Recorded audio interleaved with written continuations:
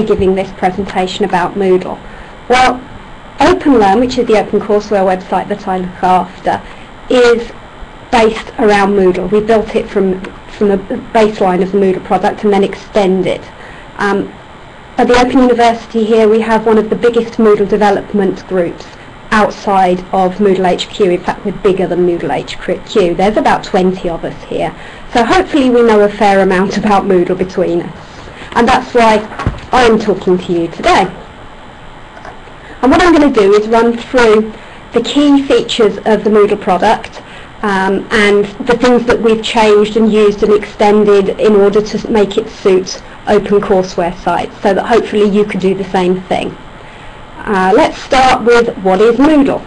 So what is Moodle? Well, Moodle is an open source web management application, and I've pulled all of this information from the Moodle website, so hopefully I'm telling you exactly what the Moodle creators would like you to hear. The Moodle website is that URL at the bottom there, moodle.org, and you can get all of this information there and much, much more. Moodle is a course management system. Some people refer to them as virtual learning environments or learning management systems, but essentially it's a tool for educators to create effective online learning sites. It follows what they call a social constructionist pedagogy, which I'm a technical developer, I'm not into pedagogy stuff, but I understand what that means is that people help each other to construct the knowledge through activities. Moodle is used by a wide range of companies, everything from universities to primary schools and big business. There are tens of thousands of registered Moodle sites around the world. So the key Moodle features are that it's a simple, lightweight, low-tech interface through a browser for the users. The platform is easy to install on almost any PHP system. We run here on Apache. And it supports all major database brands. Most people install with MySQL, but we run Postgres, and we're also investigating swapping over to Oracle because that's the OU's preferred database platform.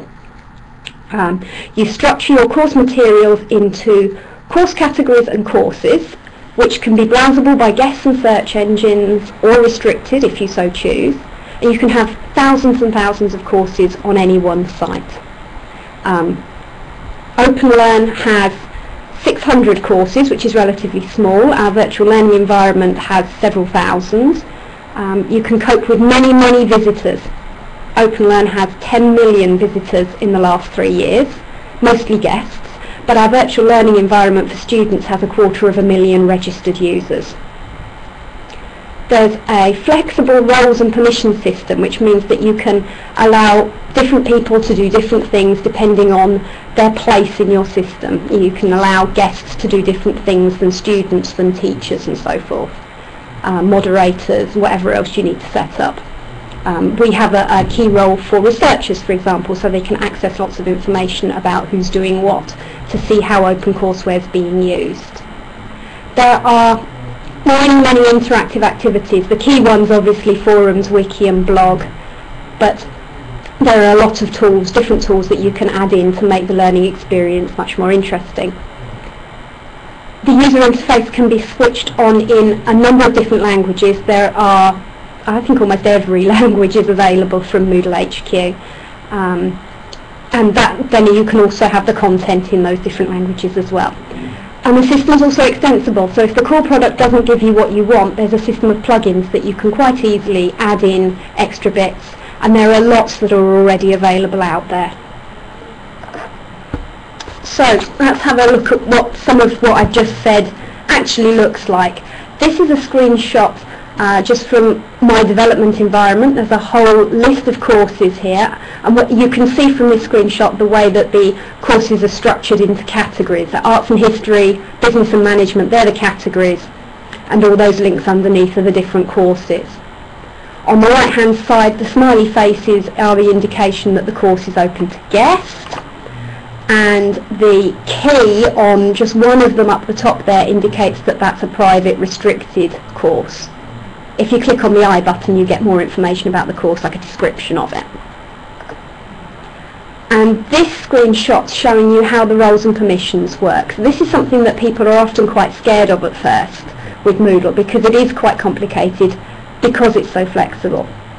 In the bottom right hand side there you see the role list. Moodle comes with 6 core roles: administrator, course creator, teacher, non-editing teacher, learner and guest, and then you can define as many more as you want on top of that. So from that little screen you can just see where I've assigned a few people to different roles. The major part of this screenshot is showing you how you define a role. And what you get is this huge long list of all of the different things that you can do in a Moodle site, like manage payments and create activities. And for each one of those individual tasks you set whether someone is allowed or not allowed to do that thing. And it's a time-consuming process to do that for every single role, but you only have to do it once, thank goodness. And this is an example of the forums at Moodle headquarters.